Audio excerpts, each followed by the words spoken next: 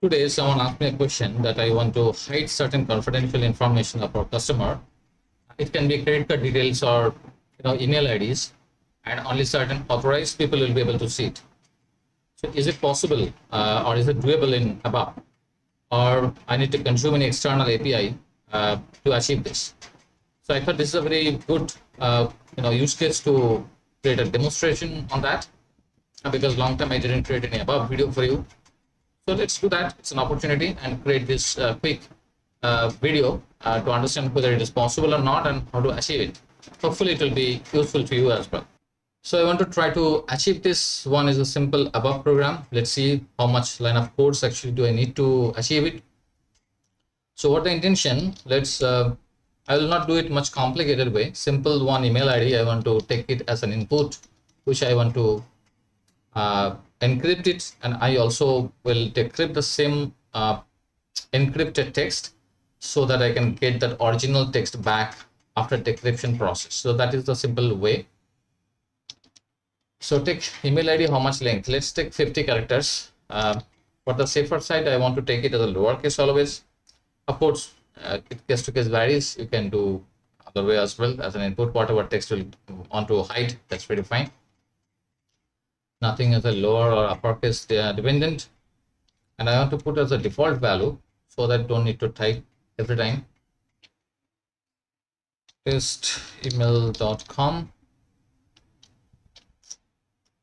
and to encrypt this particular email ID, I need one passphrase for that.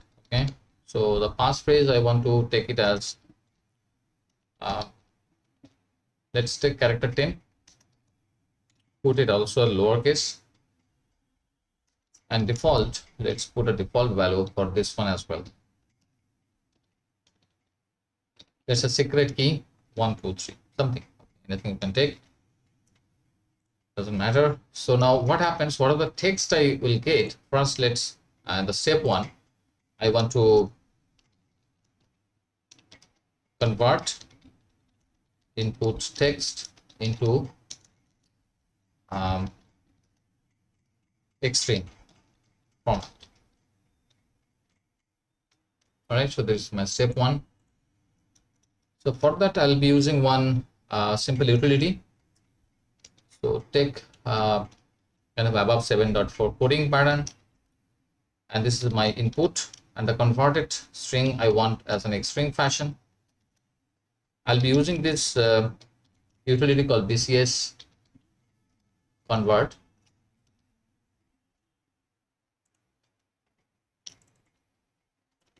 And that class has something called string to string conversion. And here I want to pass this input text, and before that I want to do a type conversion so that it doesn't complain. And I want to put this p underscore, sorry, not this one. Yeah, I want to put p underscore email, so that is my input text, which I want to convert into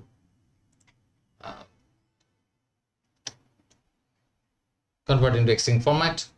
So that's a step one. After I do that, after this conversion, I'll be using this particular converted string or string rather, and pass it to another utility to encrypt the string. So that is our step two. So for that, I will be using one class called CL security is XML writer. Okay, so that is the class, and it will have two simple methods that I want to use: encrypt and decrypt. I think you got the point now. Pretty easy. So the plain text will be our input string. Passphrase will be, or key will be the passphrase that I want to put it again as a converted way so that it doesn't complain. Yeah, so now what next? The algorithm that I need to use, and I'll get the cipher text, which will be the encrypted text. Now the algorithm is little, you may need to do little R&D on that in your system, but I'll be using the same class will have a few more algorithm that I want to use, and I want to use CLAES algorithm, 128 algorithm for that.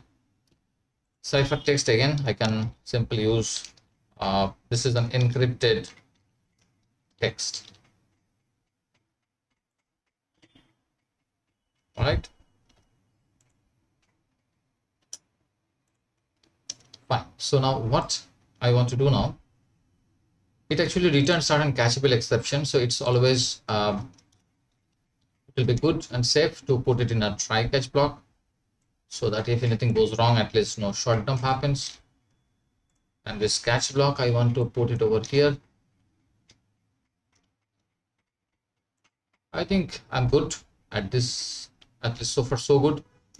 Now what I'm planning, so let's use the same encrypted text and now try to decrypt it, right?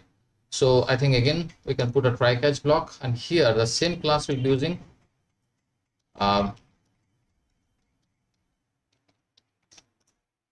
this time I'll be using a decrypt method. The ciphertext will be again encrypted text. Key should be the same key, same passphrase, nothing change. And algorithm, of course, the same algorithm. I can exactly copy this line, sorry, and replace with clipboard. Now plain text is actually again an string fashion, not a string fashion. So I'll put decrypted. So this is a decrypted text. Cache, I want to replace this one. So far so good, no problem. Lastly, what we have to do, this decrypted text, which is actually coming in a string fashion, will convert back into string so that it's human readable. So that put it as a decrypted string, same utility, BCS convert. And this time again we will be using string to, so it is simple string to string conversion. And now I have to give the same string value, so I'll be putting this decrypted text. And the code page, I think I have to use one class SX. Yeah, SX mime single part. I forgot the single part. Okay, so now we can use this method called get SX node code page. Okay, this is optional. I don't need to pass anything. So I think all good. So next, what you have to do? Let's do a simple write statement, some formatting, and let's put a literal. Let's type first input text that we received, and input text was our email, correct? Let's put certain space. Again, next thing would be what? Tell me. Let's print the encrypted text now, which we received from the input, right?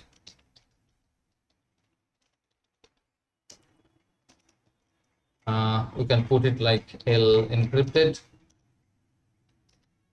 and for the formatting purpose, let's put it little tab.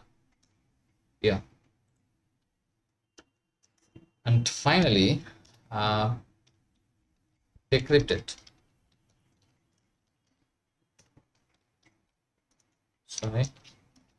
And here you can put this decrypted part string format. Correct? Is it good, bad, ugly? I think it is done. So let's activate. And we are done. Is it really done? But you see, very simple coding, nothing much. But before that, let's test it to see whether it's working. Let's put a debug also to see how things are working. So let's put a breakpoint, execute. So first I will convert into string. My input came as a simple text. So this becomes my string value of my email ID. Now let's encrypt it with a passphrase as secret key 1. Oh, it character 10 characters, so it took only 1. Okay, that's good. So let's run it now. No exception, but this is our encrypted text that anyway we are going to print it. Perfect.